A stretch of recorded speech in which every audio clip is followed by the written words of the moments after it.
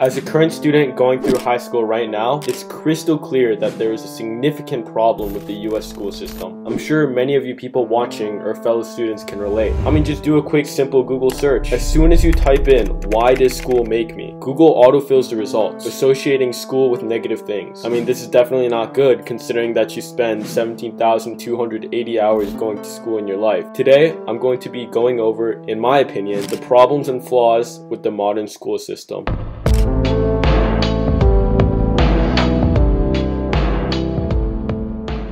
One of the biggest problems with the school system is the lack of funding, and that's partially on the government to blame. According to USAspending.gov, in 2023, the Department of Education was given a $194 billion budget, which was 1.6% of the US federal budget. And to put that into comparison, the US spent over $2 trillion on the military, which was 10 times more what they spent on education. But, alright, I get it.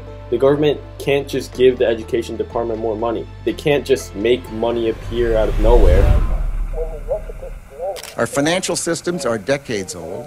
According to some estimates, we cannot track $2.3 trillion in transactions. But then, the next day, something happened and everybody forgot. The thing is that public schools only get a small portion of their budget from the federal government. Most of their money comes from state and local government resources, which brings me to my second problem: inequality.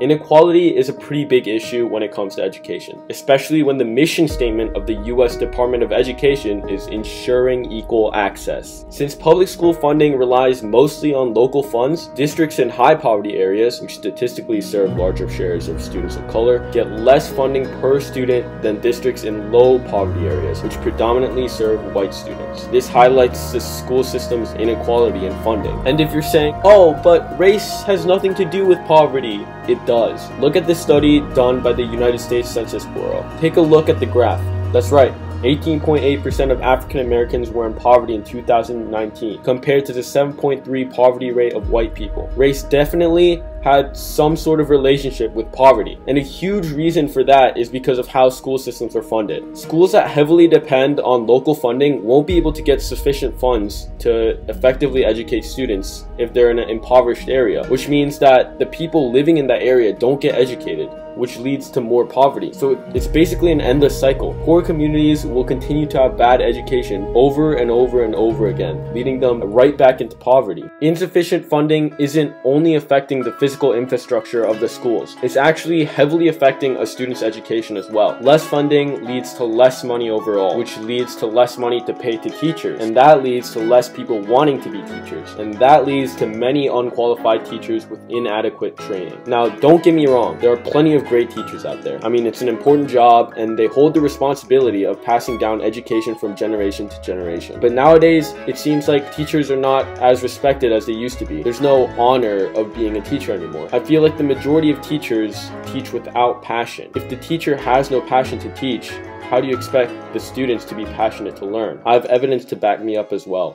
Cut that part out. According to a Gallup survey, nearly 7 out of 10 teachers self-reportedly said that they're not emotionally connected to or are dissatisfied with their workplaces. That's pretty concerning. The future of the United States lies in the hands of the youth, and only 3 out of 10 people who teach the youth are actually engaged and passionate about their job. I think teaching should be a much more prestigious job with higher pay and much higher qualifications. Not only just academic qualifications, but a passion to teach and the ability to motivate students to find their own passion. But the problem with the school system doesn't just lie with the funding and teachers. It goes into what's actually being taught. If you've been in school after 2010, you've probably had some level of exposure to the Common Core standards. And for all of you boomers out there, the Common Core standards are a set of academic standards for what every student is expected to learn in each grade level, ranging from kindergarten through high school. Now that sounds pretty good, right? From what it sounds like, it seems like the Common Core standard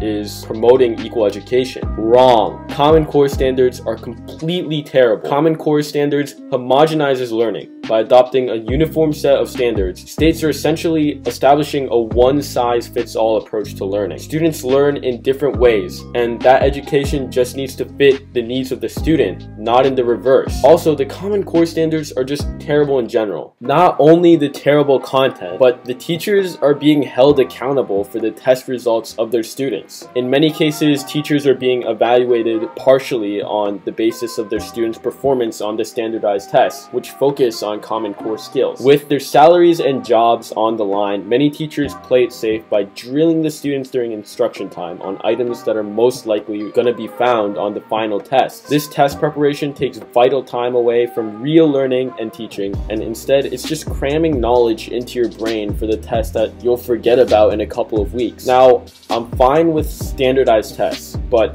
they shouldn't hold such a big weight in a student's academics. Standardized tests do not accurately measure a student's true intelligence, and it just shows how much one is prepared for it. There are plenty of smart people who don't do well on standardized tests, and that leads me to my next point.